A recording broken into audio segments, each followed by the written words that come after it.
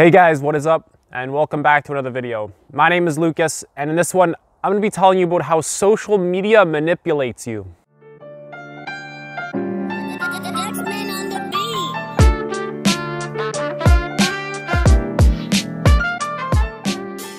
Alright, so this is a topic I've been wanting to talk about for a while now, and this is a very relevant topic because a lot of these websites like Facebook, Instagram, YouTube, etc.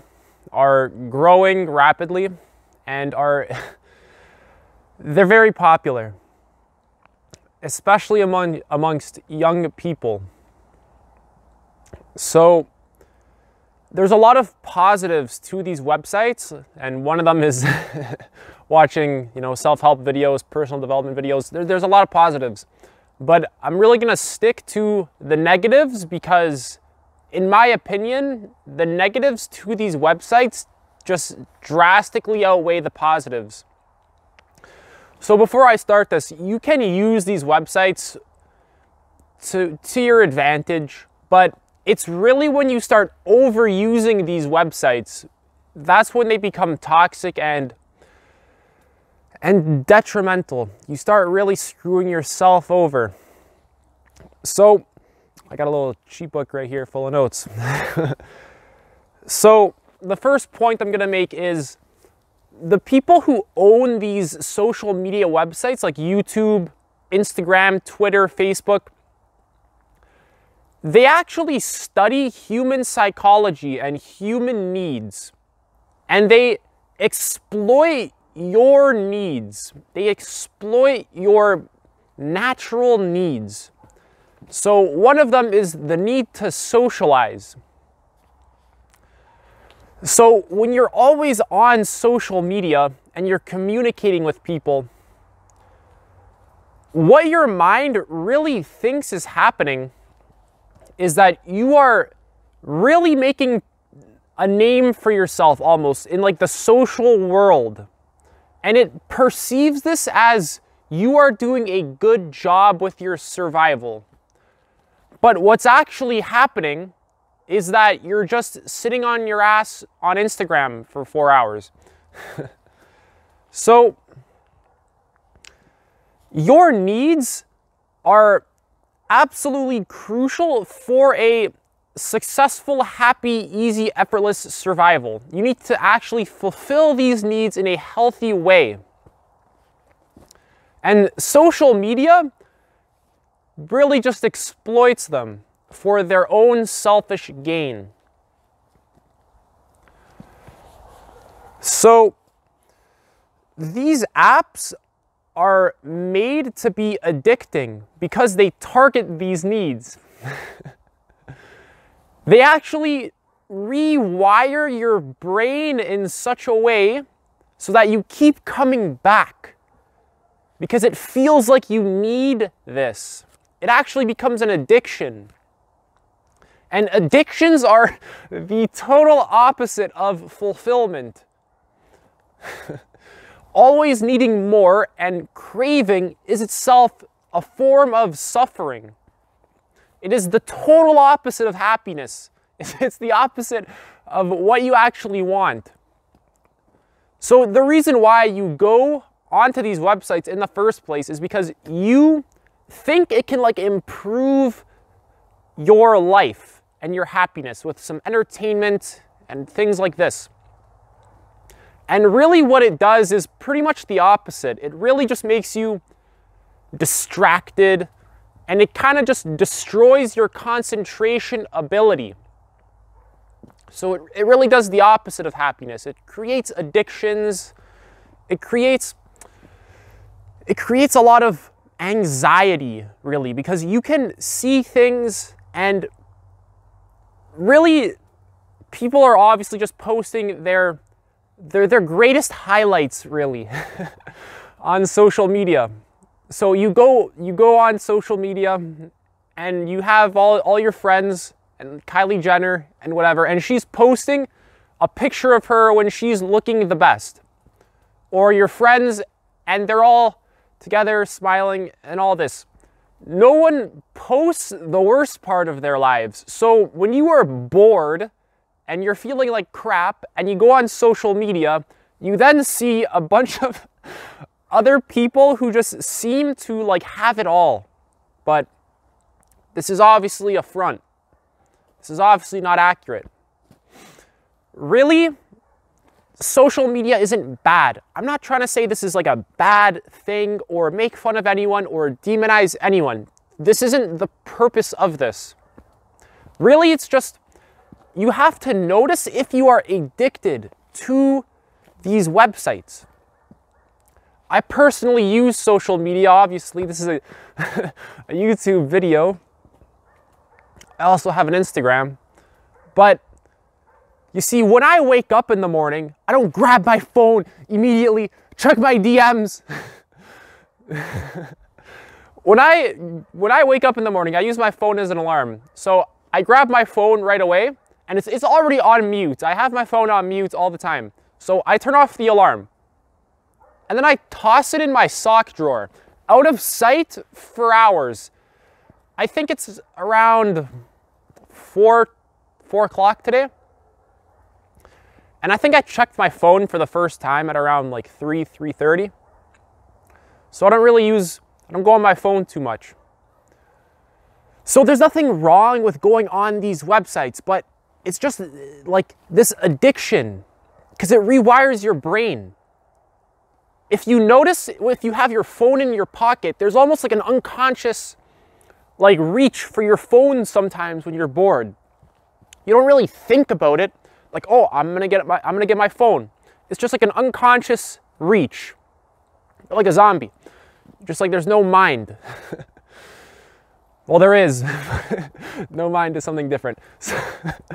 So yeah, you're just like a zombie. You're just reaching into your pocket unconsciously, just looking for some quick, cheap dopamine rush, this quick hit of pleasure.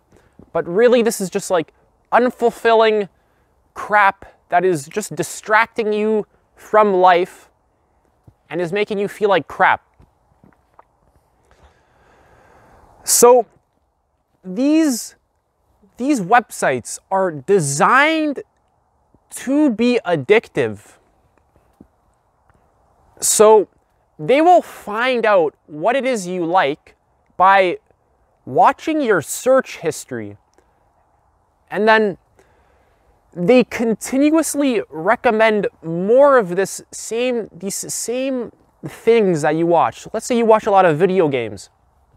They find out he likes video games, or she, and they keep recommending you this to keep you on the website. And they time how long you watch these videos, or if you're on Instagram, a picture, they time how long it is that you look at this picture or video. And then based on that, they recommend you more. So they are watching everything that you are doing. The whole thing is watched. So they make money by keeping you on their website. They need to keep you on the website to make money. That means that they have to get you addicted to the website in order to make money. That's how they earn money for their business. So these people don't really care about your own well-being. What they really want is the money. I mean, obviously, this isn't, once again, I'm not trying to demonize anyone or say they're bad and point fingers. None of this. This isn't the point of this video, to say these people are bad and evil. This is more distraction. This is more nonsense. That's not the point of this. I'm just making observations on what is really happening, what is really going on. So they get you addicted so that they can make money from you, keeping you on, keeping you watching advertisements, and all this. So they don't care about your actual well-being. You need to care about your well-being so that you can see through this realize you might have an addiction to these sites, these apps, and just notice how they make you feel. And they probably make you feel like crap, because when you're always just distracted by social media all day, you're on your phone, you're forgetting about things that actually matter to you. Because if you're honest with yourself, do you actually care about Instagram or Twitter or 90% of the stuff you see on social media? Does any of this actually matter to you? Because it really doesn't to me. If it does, that's great. So personally, I've unfollowed pretty much everything that I think is a stupid waste of time. So when I do go on these sites, it's usually just like stuff I genuinely enjoy. So sometimes like art or like consciousness, or just that's about it. Art and consciousness. That's the whole thing. Philosophy, psychology, that's all I see. So I don't go on the site and I see pictures of like beautiful women and then I'm just there like at like 2 o'clock in the afternoon just like staring at like pretty much porn. That doesn't happen. I don't follow anything like that. And if you are scrolling through your Instagram feed or your Twitter and you're just seeing this, just realize what it is you're doing. Your brain perceives this radically different. It sees this as you are like socializing and interacting with a lot of people, and that you're also having a lot of sex, really. Like you're getting your needs met. And it perceives this as like you are doing a good job surviving, which isn't the case. You're doing a shit job. You're doing nothing. And once again, I'm not judging anything about this. I'm not trying to demonize any of this or say it's bad. It simply is what it is. There's a lot of negative side effects that come with this. And really when I say you're doing a shit job, I'm really just trying to get my point across. I'm trying to be as direct as possible. It's almost like I'm trying to slap you in the face in the form of a YouTube video. I really want you to see just how much of a waste of your life a lot of this stuff is. So over time, these sites will rewire your mind in order to keep you on the site. It's made to do this. They have psychologists that study how this works. So this absolutely destroys your concentration ability. And if you've watched any of my previous videos about enlightenment, meditation, consciousness, the concentration ability is the most important ability that you need to fulfill these needs, these higher level, higher consciousness needs. The concentration ability is absolutely essential, even for regular, everyday stuff. Let's say you want to earn $1 million and you want to build a great business. You have to have some concentration, some sort of mental clarity, and like a drive to get this done. And most of what's on social media is a distraction from that. And not only does it distract you, but it actually destroys your mind in such a way that you don't actually have the proper energy to get these things done. So, my last point is that on these sites, there is a lot of misinformation. So let's say you watch one video that's very misinforming. It's fake news. They will notice that you have watched this video and for how long, and they will recommend you more of the same. So let's say you watch some sort of conspiracy theory on like how squirrels are taking over society, and like, I don't know, the squirrels are shape-shifting demon monsters who are coming to kill us all, or whatever. Just like something absolutely stupid. They will notice that you have seen this and continuously recommend you more of the same. So the problem with this is that, obviously, if they keep recommending this to you, you go down the rabbit hole of absolute nonsense. Just before you know it, there's like 2-3 hours gone, and you spent it on squirrels taking over the world and all this. So let's say you haven't even spent it on squirrels taking over the world. And really this last point was about misinformation. I'm just adding some more right now. So let's say you haven't watched squirrels taking over the world. Let's say you've just watched like a bunch of video games or anything like this. It just keeps on reeling you in. It's designed to be this way, to manipulate you, to exploit your lower self, exploit your lower needs so that they can make money. None of this is bad. It simply is what it is. It's not good either. It just is what it is.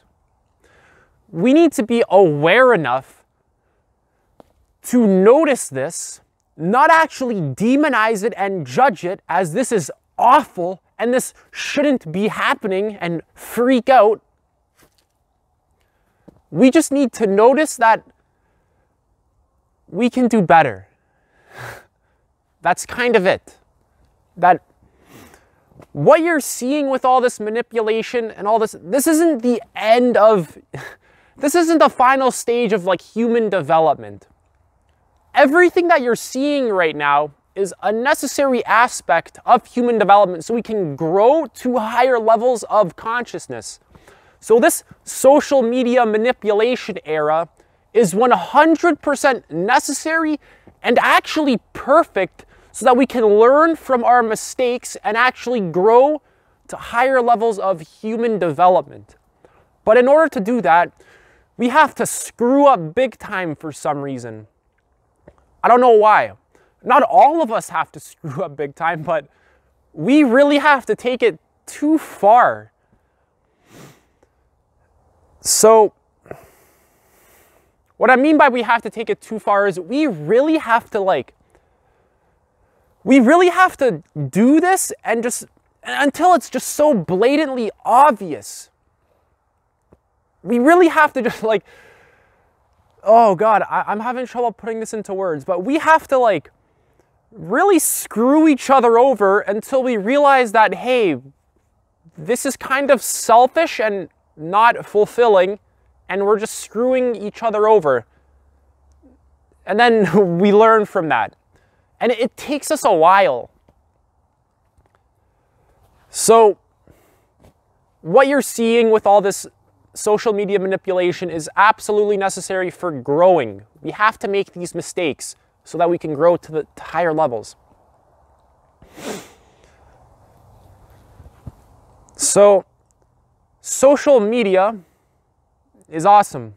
You can use it for a lot of great things, like building a business, talking to your friends. I have a group chat with all my friends. We just say when we're going to hang out, and then, we meet up at 8:30? Okay, done. And then we go meet. Off the phone. That's it. So there's a lot of positives, but really, in my opinion, the negatives just drastically outweigh the positives. And really, this whole digital era is really contributing to a lot of people's anxiety and depression. The anxiety and depression rates are really high nowadays because none of this is healthy for your mind. You're not supposed to stare at a screen for 8 hours a day. You're not supposed to, your needs aren't supposed to be exploited by people to make money. So, yeah. All right, that's it for this video. If you guys enjoyed, please give me a thumbs up. It helps to get this video noticed by YouTube and get me more subscribers and views, and I love that. If you guys have any questions or suggestions, leave them in the comment section below. I will reply. And lastly, subscribe for more. I love seeing my subscribers go up, and thank you guys so much. Peace.